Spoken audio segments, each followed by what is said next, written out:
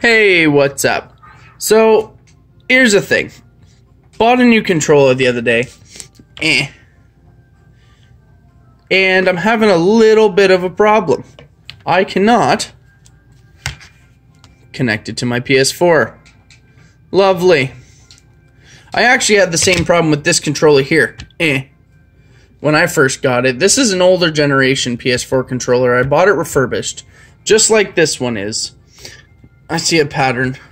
But anyways, so I started watching some videos and people were saying you gotta press and hold these two buttons together and you leave it and you connect it to your PlayStation after it's done blinking, and supposedly it's supposed to work. I tried it, didn't work. I did the same thing with this one, same problem, didn't work. I turned the PlayStation off, connected the controller to the PlayStation with the cord, tried to turn it on that way. It did not connect to the PlayStation. I pressed the reset button for 10 to 15 seconds. Same thing with this controller, and it did not do it. So all these videos that I'm watching, I'm noticing that there is a recurring pattern that basically everybody says to do the same thing. But there's not a single video out there that I've seen yet that explains what to do if that doesn't work. So this is basically me showing you what I did.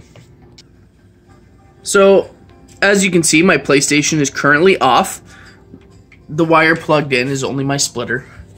So I don't have a wire connected to the PlayStation. I'll bring this over here. Nothing. Not a single thing. It's just going to sit there and blink. Okay. So we're going to go ahead.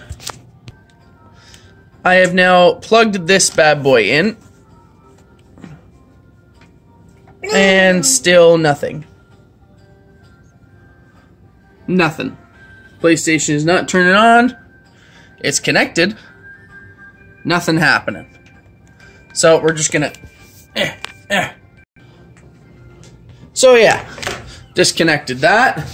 So I do have this controller, which, now that I've fixed it, boop, turns the PlayStation on, okay? So now we wait.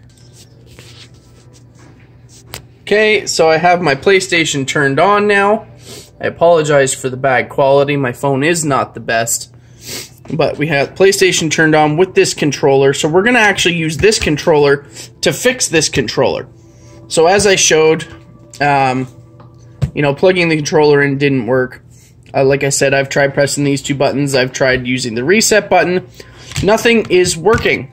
So the one thing that I tried was you have one controller already connected to the PlayStation, and you bring this controller with you. Okay, so we have two controllers, and we're going to go ahead and we're going to head over to the system settings. We're going to go down to devices, and then we're going to go to Bluetooth devices. So it shows here that I have two controllers currently able to be connected to my PlayStation.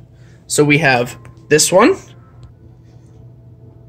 and this one currently connected.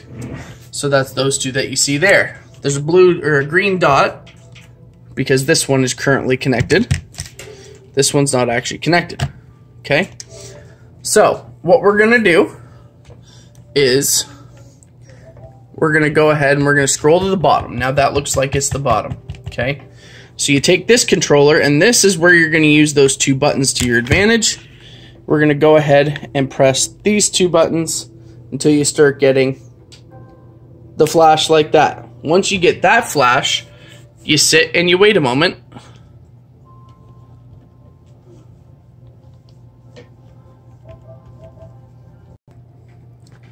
Alright, and now that I've waited a moment, you can see that there's now a third DualShock 4 option. So you're going to go ahead and press X on that.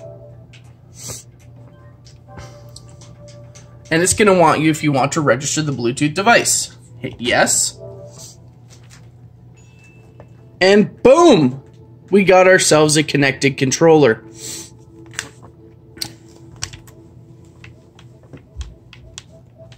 it's working. There you have it. So anybody who gets confused, if it doesn't work by plugging it in, just hit these two buttons while you have your Bluetooth options set up, and it should work perfectly fine. Thank you.